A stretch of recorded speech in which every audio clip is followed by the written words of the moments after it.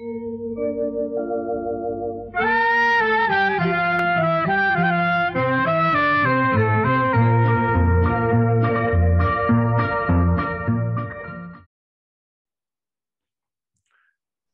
like to introduce our guest today. John Cobb is an American theologian, philosopher, and environmentalist.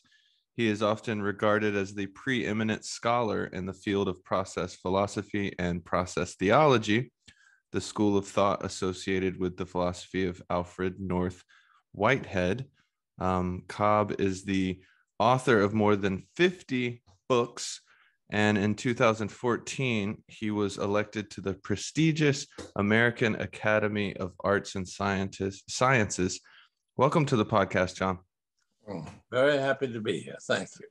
Excellent. So I usually start the podcast off by asking the guest a little bit about their upbringing in the context of religion and spirituality.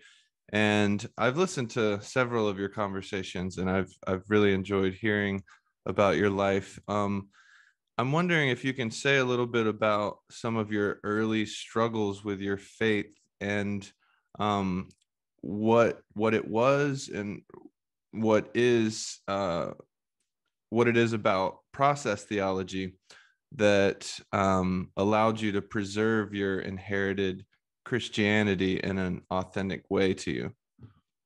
Well, thank you. I suppose I should say first that I had an upbringing in a family that was Methodist and was pious, devout. Methodists are fortunate in that they're not stuck with some of the doctrines that Calvinists and Lutherans are. Mm-hmm. Wesley was so eager that we not believe in predestination that he never used the word Almighty with respect to God. And, you know, that was a little ditty we used to sing. God has no hands but our hands to do his work today. Well, the emphasis is clearly not on God doing everything, but rather that we had great responsibilities. Right. So I didn't have the radical puzzles about why doesn't God do this and that and so forth that a lot of other people did. But my first, which was a awakening to the fact that there was a wider world of thought that I had missed completely, was when I was in the Army in World War II. It's not the place you usually think of as where you go in order to get educated. Yeah. But because my experience in the South and in Japan with Methodist missionaries and so forth was very different from most of the people I was in a unit with in the Army, which was a unit preparing us to translate Japanese documents and then to translate them, of course, after our studies. And almost all the people in my unit were from New York City.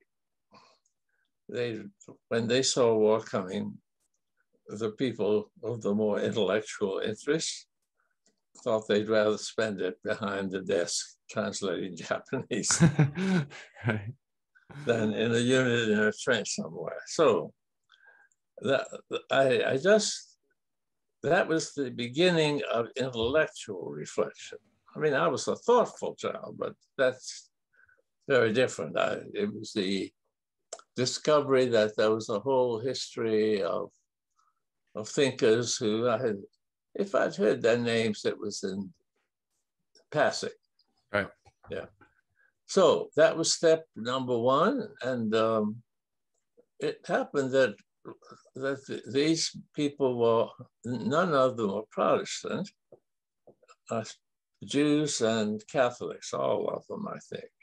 Mm-hmm. And I had not encountered any Jews or virtually no Catholics before. So that was a, so I definitely wanted to educate myself. And of course, one of the things I learned, it didn't shake my faith in any fundamental way, but that believing in God had made one something of an oddity. Mm-hmm. And so that most people didn't. Well, that didn't tell me I shouldn't, but nevertheless, it made me think this was the topic I needed to wrestle with. And I was told that Chicago was a good place to go. Most of the universities had, by that time, succumbed to the academic disciplines. And academic disciplines are not designed for thinking. They're designed for research. And Chicago was sort of the last holdout among the major universities to think of the university as an intellectual center. So that I didn't know much about that, but when my friends said that'd be a good place for you to go, I applied. It was also possible for me to go directly into a graduate program, even though I hadn't even finished. Well, I had enough credits to be through a junior college by then. Mm-hmm. And that was attractive to me. So I spent a year in a program on the analysis of ideas and the study of method. And my job, I had said, but the task I had studied before myself is to study all the reasons for not believing in God. And of course, that would mean I'd also need to study some reasons for believing in God. But the point was, I believed, and I wanted to find out why people didn't think that was the sensible thing to do. And during that year, I encountered process thought in the person of Charles Hartshorne. And I found what he said just very convincing. But at the same time, I encountered a world in which everything was explained without reference to God. And I didn't hear, I couldn't find many arguments, especially. I just found that leaving God out didn't seem to leave anything else out. So when I discovered that the modern world had a way of looking at things that left God out, and to the satisfaction of a great many people in the modern world, including most of the professors at a university like Chicago, it wasn't, that's not the kind of argument I thought I was looking for. Right. But the way I describe it is my prayers bounce back from the ceiling. And I said, I don't think I need to do this for 3 years. I think a year is enough, and I better go to the divinity school and find out how people are thinking there. Yeah. So that was my quite limited death of God experience. But it was quite painful. Yeah. And but it prepared me for the Federated Theological Faculty. And when I enrolled in the divinity school, the first person I encountered was the dean, Bernard Loomer, who told us our job was to figure out what we believed and be able to defend it. That's what I think you understand what I mean by an intellectual atmosphere. Right. That's quite different from most divinity schools. And and now especially from most anything that goes on in universities. Yeah. So is that yeah, that's good. That's good. I'm curious, when you found process philosophy, process theology, did you talk to your parents about that? How'd they feel about that?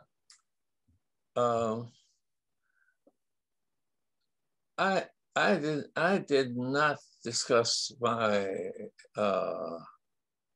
faith issues at that time with my parents. It's not that I wasn't in good relationship with them. Mm-hmm. And if I had been just sitting down together, yeah, but writing a letter to explain these things and so forth, they were in Japan and I was in Chicago. Gotcha. Yeah, I'm curious also about how do you see, what's the role of Jesus in process theology to you? Mm-hmm. Well, of course, process theology, it could mean a Catholic process theology, or it could mean an Islamic process theology, right, or even a Hindu process theology. So, yeah, so if the role of Jesus is in the Christian theology. Sure. Although, interestingly enough, also in a Muslim one. Mm-hmm.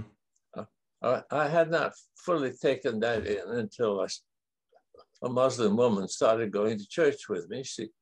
She didn't like the way, as a woman, she was treated in the mosque. And she said she had always been a Muslim who loved Jesus. Mm. And that's very orthodox Mm-hmm. for Muslims. I've told people the reason I couldn't be a Muslim is I would have to believe in the virgin birth. yeah. And so I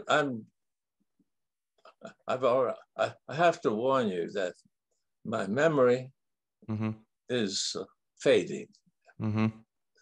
So I have forgotten the question that I'm supposed to be answering. That's okay. Yeah, well, you made some good points there, and so I guess I'm just curious about how you envision the role of Jesus in Christian process theology. Sure.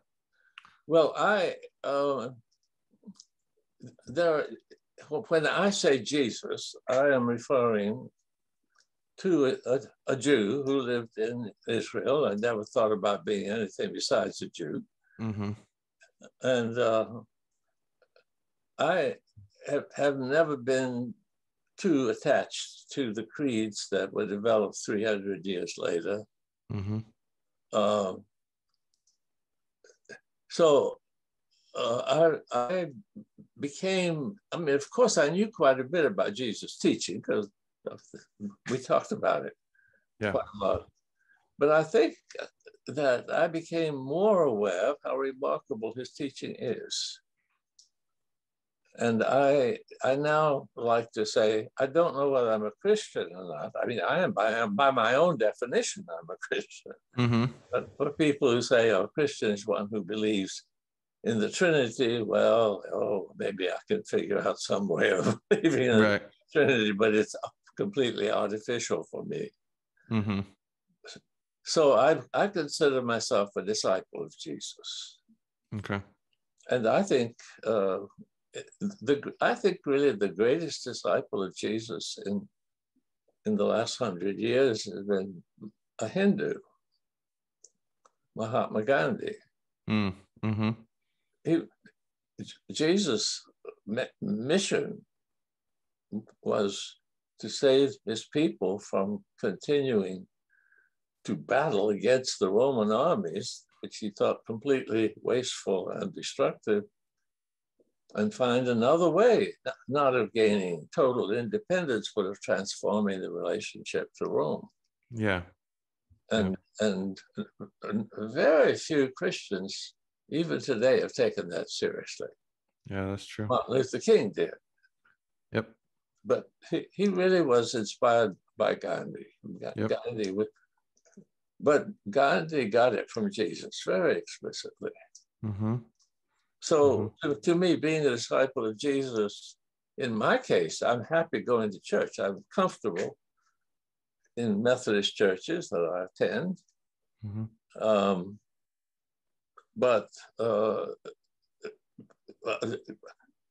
I really think that today the world really needs to pay attention to Jesus. One of the things Jesus taught is you can't serve both money and God. Mm. And we are serving money and we're not serving God. Yeah.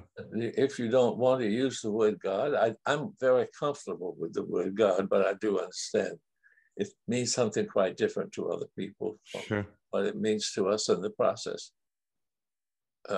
Family, Whitehead talks about world loyalty.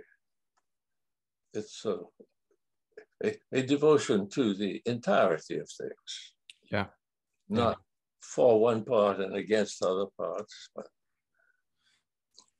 yeah. In traditional language, it's all the creation of God. God sees it all to be good. So if we declare some of what God declared good to be bad, well, that's not a very faithful way of dealing with it. It's certainly not Jesus' way. Yeah. I love your emphasis on that. I love that your books and your action in the world for the last several decades have been about social engagement, not about removing oneself from the world, but confronting the issues in the world and trying to transform the world. And I know you've done a lot of interfaith dialogue with Buddhists, which I find really interesting. And I'm very influenced by Buddhism, and I've studied it for several years now. And I guess my question about that is, I've heard you kind of reference how maybe one thing that's lacking in your perspective in Buddhism is the tendency for it to sometimes be ahistorical. And so I guess, what do you think that Buddhists can learn from Christians, and what can Christians learn from Buddhists? Well, I'll start with the former. Philosophically, Whitehead's position, I mean, of course, he had positions on many subjects. Yes. But the fundamental vision was that the world is made up of events, and every event is an instance of everything becoming one. Mm-hmm. In other words, everything is made up of its relations to everything that has been. Yep. And I think that's you can find almost exactly the same thing in Buddhism. Absolutely. So Gautama is, insofar as Buddhists follow Gautama, for them to accept Whitehead is a very natural thing. Yeah. Now, of course, Buddhists, like everybody else, have done a lot of other stuff. Sure. Since the time of Gautama, and they have divided up among different groups and so forth. Mm-hmm. And the man I had the most extended work with, Masao Abe, was a Zen Buddhist who was very emphatically an atheist. And I don't, by far, there in Japan and in China, there are more people in Pure Land Buddhism than there are in Zen. Mm-hmm. And even Zen Buddhists don't have, they can find ways of using the word God positively if they really want to. But I had also a very good friend who was the leading Pure Land Buddhist theologian for Western Japan. And he and I and Abe, sometimes the three of us would have discussions. And he and I would agree on almost everything. So philosophically, I think if people could learn from Buddha, they don't have to, it's much easier for them to learn from Whitehead also. Yeah. And so I don't mean that you have to get it from Buddha in order to get it from Whitehead, but obviously the difference between the Whiteheadian version and many Buddhist versions, and I hope you understand, not all. Sure. I can find allies, and is that the tendency of negating substance is to make it somehow less important. You are liberated from anxieties about all the petty things that are going on, but also all the big things that are going on also. Now, the Whiteheadian version doesn't do that. What happens in every event is important. Yeah. In every moment. And of course, you decenter it. It's no longer that it's important to you. It's just important in itself. Right. And but you are called to do what you can about whatever issues are appropriate for you to engage in. Nobody can deal with anything. And I was very pleased that a development within Buddhism that was called, saying, socially engaged Buddhism. Yes. Okay. So I'm not saying Buddhists have to be different from process folks in that way, but just historically, that was the objection that the Confucianists had to Buddhism. That for Confucianists, making the community you are living in into a healthy and happy one is extremely important. And Buddhists were tending to withdraw from that. And so they quarreled on that same subject. And my thinking is much more like Buddha than like Confucius. But on the other hand, it has something of the Confucian about it also. Yeah. Well, that actually bridges nicely to what I was going to ask you next. I think one of the, just as you were just saying, one of your highest values is community.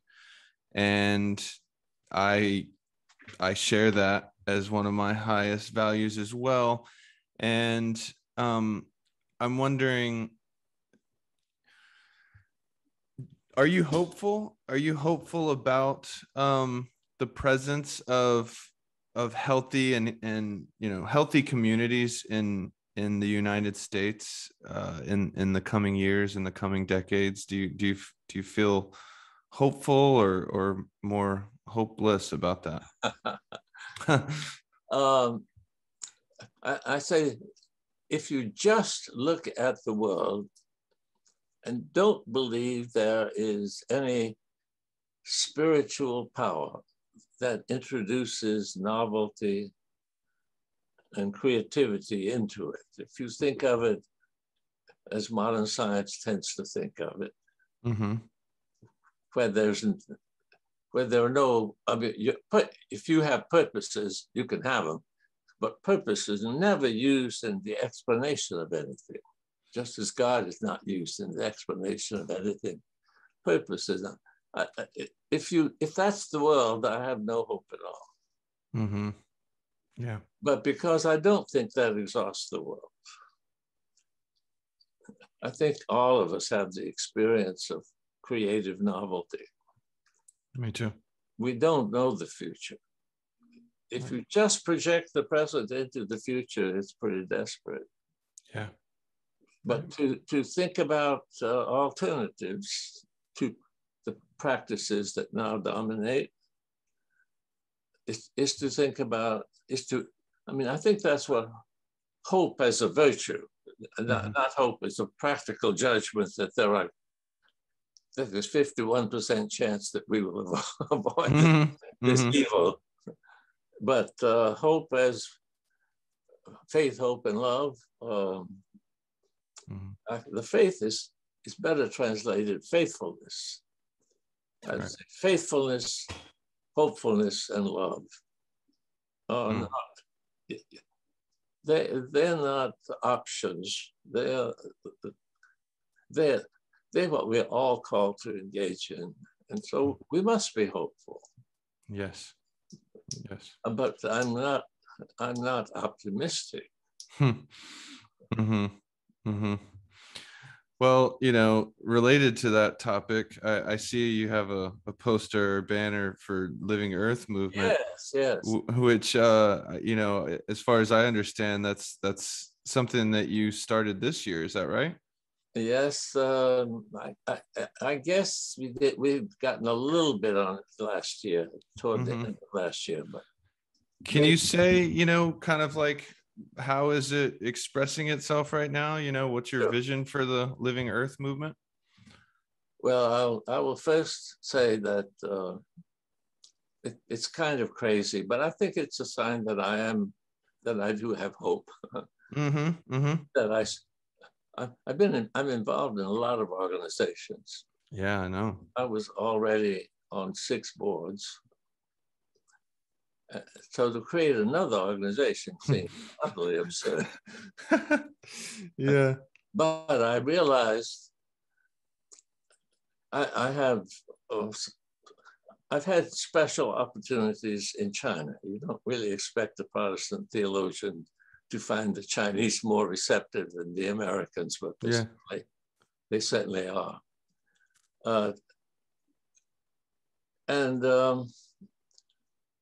I have been distressed and continue to be distressed that since 9/11, the neocons took over our foreign policy. And our foreign policy is very clear. It's to make the US the one power in the world, so that if one wants to be independent of the US, one is an enemy of the US. Yeah. And what we need is, if we're going to make the right changes, we need the great powers of the world to work together to deal with problems that are global problems. And there was a certain irony that Biden actually appealed to Xi to work together with him on environmental problems, global warming problems, or primary in view. But at the same time, he wore a button. China is our #1 enemy. Yeah. Well, if you really want to work together, you don't tell the person you want to work with, "You're my enemy." I mean, yeah, sure. It doesn't make sense.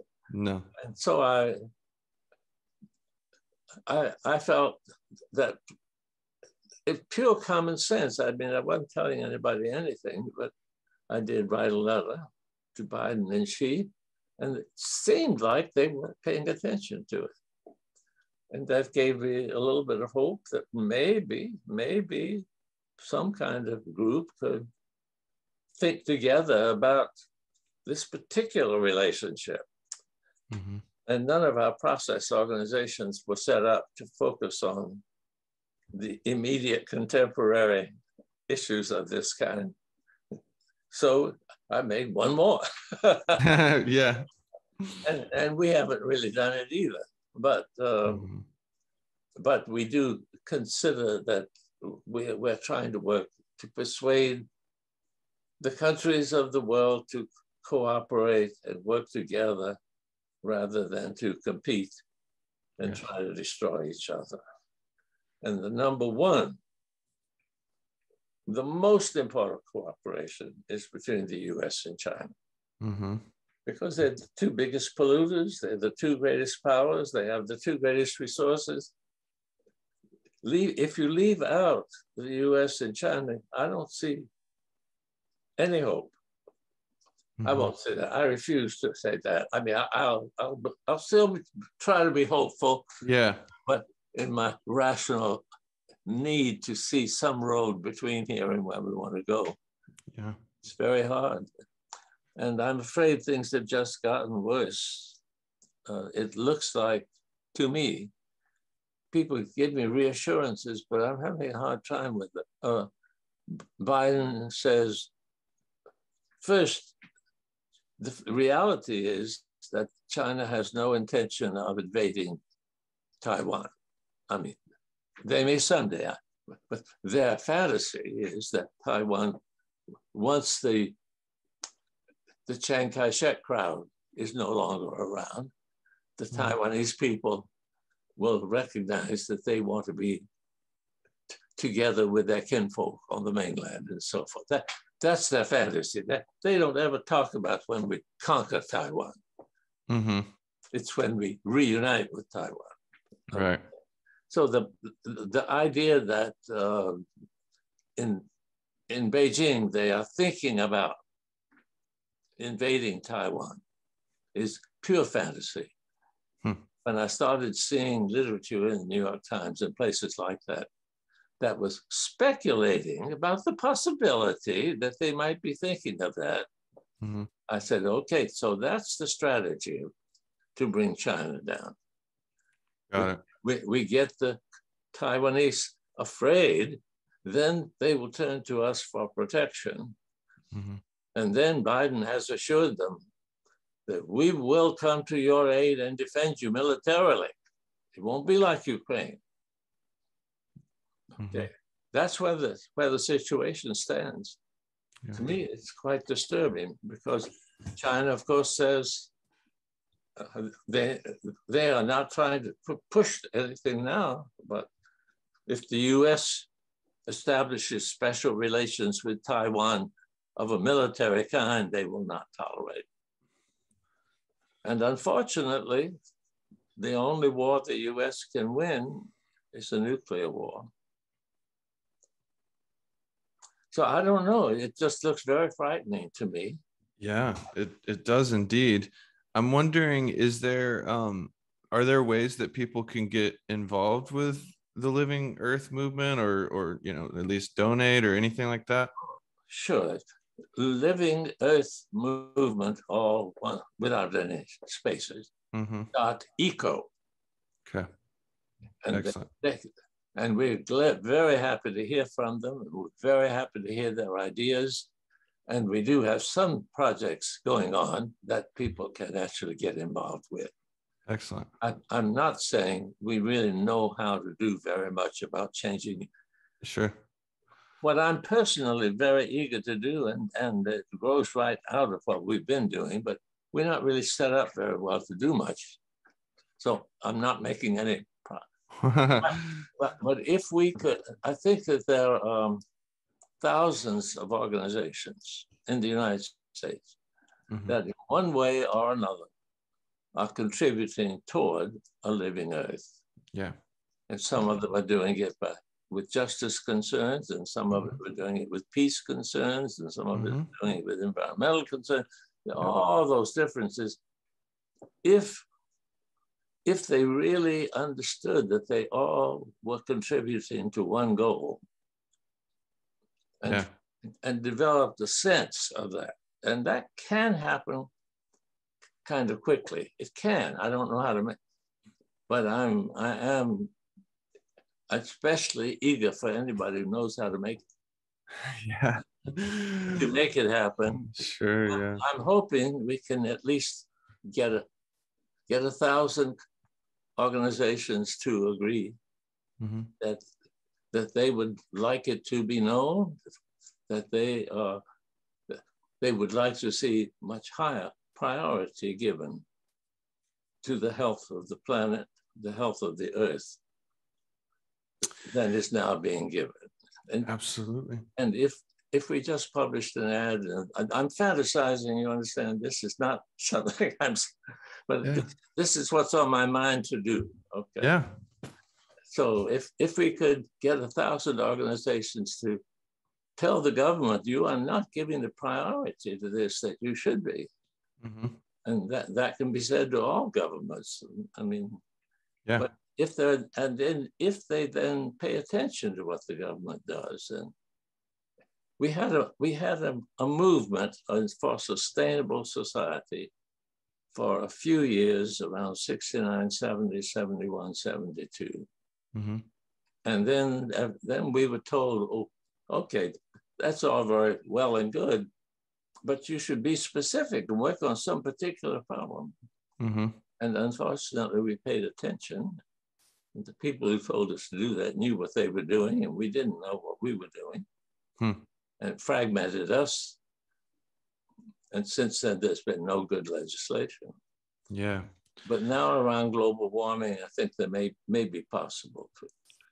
I think so too, you know, and I really admire your vision for that. I admire your aspirations, and I really hope that you're right about, you know, I think it's realistic to imagine that a number of organizations would work together to all, you know, appreciate and support each other. Exactly. And then jointly call the attention of somebody running for Congress. Well, what are you doing about the state of the health of the planet? Mm-hmm. The question isn't asked very often in political campaigns now. It's really not. And it's kind of baffling because it seems like that would be the most practical thing for everybody to be thinking about. If that's not practical, I don't know what. Exactly. Yeah. Exactly.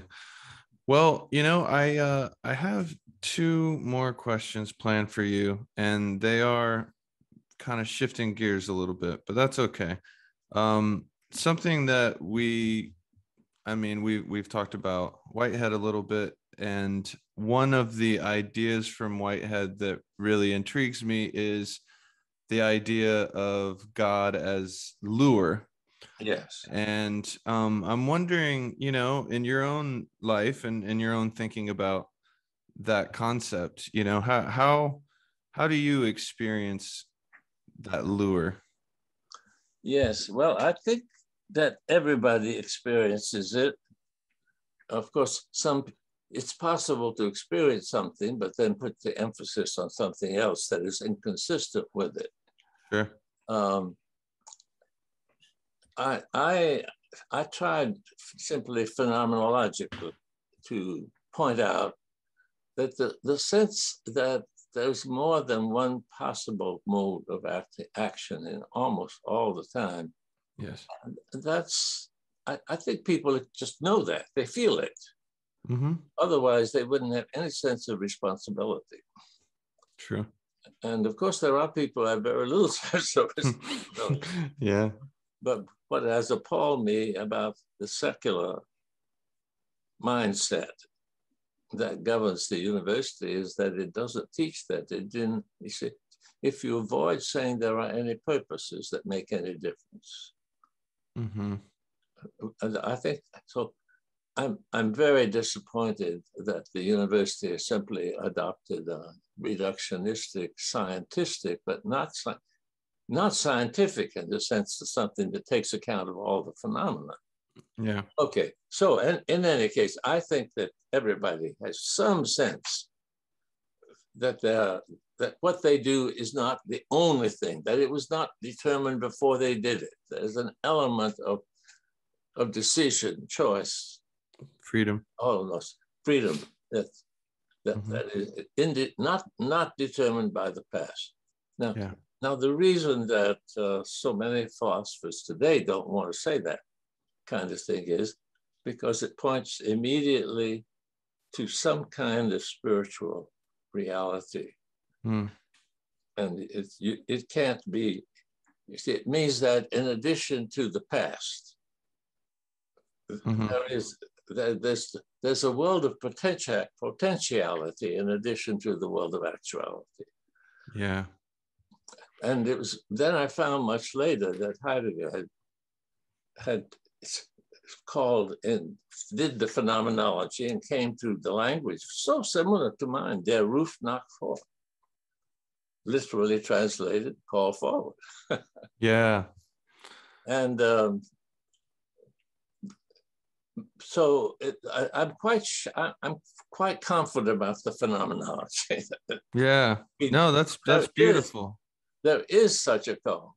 Now, Heidegger, of course, in order to maintain, I mean, probably very sincerely, when I started to say, in order to maintain status, you know, in the modern intellectual world, to say, oh, I now know where everybody's experiencing God, which sort of end your role in the university. So Heidegger, as an atheist, he finally said, well, we're calling ourselves. That I don't think fits the phenomenological experience. Yeah. So in any case, if you don't want to bring God in, okay. But I do think that it's just one of the many things. Purpose is so important in the world, and to deny it, you understand, in the origins of modern science, it was important to shift attention from final causes to efficient causes. That meant from purpose to push some kind. Yeah. Yeah. So modern science was founded on that shift. And it has its place. But to go from the fact that it has been brilliantly successful in a whole range of technological and scientific work to the idea that that's the final truth about human experience, or about even the way animals experience the world. It's that leap that it's destroying us all, and it's completely rationally unnecessary. Science can only deal with what is repetitive. Right. That's all it's designed to do. And to assume that there's nothing in the world that is not repetitive, it's in radical conflict with the facts. We all know. So history is disappearing. Wow. Yeah, I like your emphasis on just the phenomenological fact that we all feel that we do have that freedom to have novelty and to choose from different possible actions. And I also think about that a lot, and it seems like in process philosophy, it's the sense that the past is fixed, but the future is not, and we need to embrace the spaciousness within us, to take advantage of choosing different ways of being instead of just repeating. And I think that what you can say, well, we all know that, so it doesn't matter that we can't teach it. It does matter that we can't teach it. And it really troubles me that we devote trillions of dollars to teaching our children that their purposes make no difference. Right. Yeah, thank you for sharing that.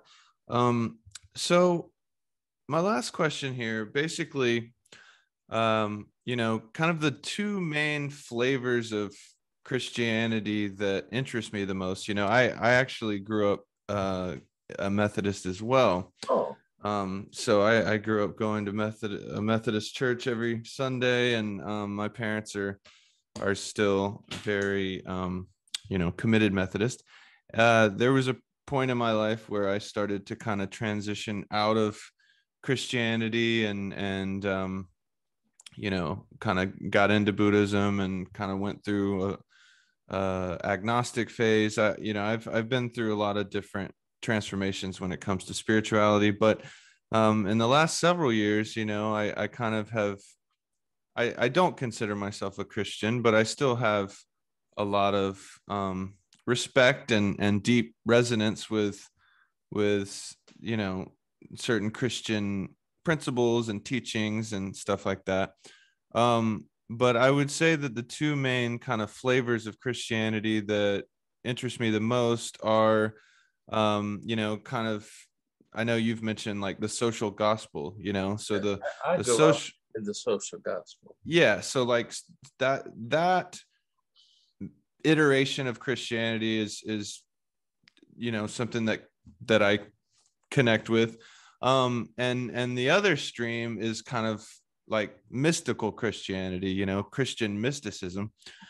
And I know, I've your approach to your own philosophy and theology is, I would say, is very aligned with kind of social gospel approach. But I'm curious, I'm curious about how you feel about mysticism. Are you interested in mysticism? Have you spent time reading any of the Christian mystics, even like Meister Eckhart and stuff like that? And before you answer that, I just wanted to read this quote from Meister Eckhart that always stuck with me. To me, it kind of captures Christian mysticism to me. He says, the eye with which I see God is the same with which God sees me. My eye and God's eye is one eye, and one sight, and one knowledge, and one love. So do you have any thoughts about that quote and mysticism? Well, mysticism can mean a lot of things. Sure. And one of the things that tends to mean is the priority of sight over hearing. Hmm. And the Bible gives priority to hearing over sight. And the problem with giving priority to sight is that it tends to blind you to history. Hmm. Now, I think that there is a kind of mysticism that doesn't do that, but it's much rarer. I'm very interested as a young man. I was fascinated and delighted with all the sexless perennial philosophy. Mm-hmm. And then I became completely disappointed to realize he never quotes from a Buddhist. Mm-hmm. His perennial philosophy is Hindu. Yeah. And since I think Buddha was right in his debate, mysticism sounds like it might be independent of theology. Mm-hmm. But I think it tends to go with a philosophy of substance and of sight. Interesting. So I think that Christian mysticism, when I say Christian, I mean biblical, following Jesus. Mm-hmm. The big issue is to hear God's voice. And again, obviously I don't mean literally. Mm-hmm. I think that our fundamental relationship to God is one of being called. Yeah. And to be responsive to the divine call is the most important thing. Now, the divine call may, in John the Baptist's case, in Jesus' case, in Paul's case, they're called to go out alone into the wilderness. Yeah. Now you may say, alone in the wilderness, that sounds a bit mystical. Right. But I think the issue in every case was to try to understand as well as possible. what they call to do. Right. Yeah, go the retreat and the return, because it's like they didn't stay out there, and Buddha didn't stay out there either. No. So I think that there are many kinds of mystical activity. Yeah. Even the ones that I'm saying don't really fit well with biblical thinking. Mm-hmm. That can be very beneficial. But I'm worried about making mysticism kind of the supreme goal. Right. The mystical experiences, Mm-hmm. what it's all about. Mm-hmm. Yeah, I agree with that. Yeah. Well, as a last note, just connected to that, I actually listened to a debate that you did with, I can't remember the man's name now, but it was basically classical theism. It was a debate where you were, kind of talking about process theology versus classical theology, I guess. And one thing that you said in that debate about kind of like a sense that we have that is almost, it's hard to explain. You were saying that there's something that precedes the five senses for us, or and so maybe we can end with that. But to me, something that almost seems mystical, Yeah. right? So I think you can use the word mystical for the things that I strongly approve of. Sure. But I would start somewhere else rather than by studying what has in the past been called mystical. Yeah. Yes. No. For Whitehead, the five senses are by no means the most important part of it. In my experience in a moment, I'm being much more shaped by the past. Mm. Mm-hmm. And that's, the past includes seeing and, all the senses, but the relation of the present occasion is not mediated through the eyes when it remembers something it had seen in the past. Right. So for Whitehead calls it feeling in the mode of causal efficacy. Mm-hmm. Is the past is flowing into the present in every moment. And that precedes seeing and touching and smelling and so forth. True. And it's what gives you unity as a human being. Mm-hmm. In other words, you're not constituted in your unique personality by what you're smelling and touching right at this moment. True. So that the view of the British empiricists that our only relationship to the world is through the senses just sends us in the wrong direction. Yeah. And then Hume said he couldn't even find causality. And Kant accepted that. And we feel causality all the time. We just can't find it in sight. Mm-hmm. So the mistakes made in the history of philosophy are so drastic. Yeah, well, thank goodness we had Whitehead and others to, disassemble or try to confront some of those issues. If they could be allowed into the university, it would help. Yep, that's right. Well, John, thank you so much for talking with me today. I've really enjoyed it, and I feel honored that you took me up on the conversation. Oh, I'm very pleased. Absolutely. And I'm very happy about the Living Earth movement that you started, and I'm gonna try to stay updated on everything you're doing with that. Well, wish us luck. We don't know what we're doing yet. We need help. Yeah. Well, I'm gonna send people in that direction. I'm going to I'm gonna do what I can to stay plugged into it as well. As long as that they understand they're joining us in trying to figure out how we can heal the planet. Yes. And not that we know how to do it. Yep. they will just do what we say. Everything Collaboration. I wish we could do that, but thank Yeah. you. Thank you very much.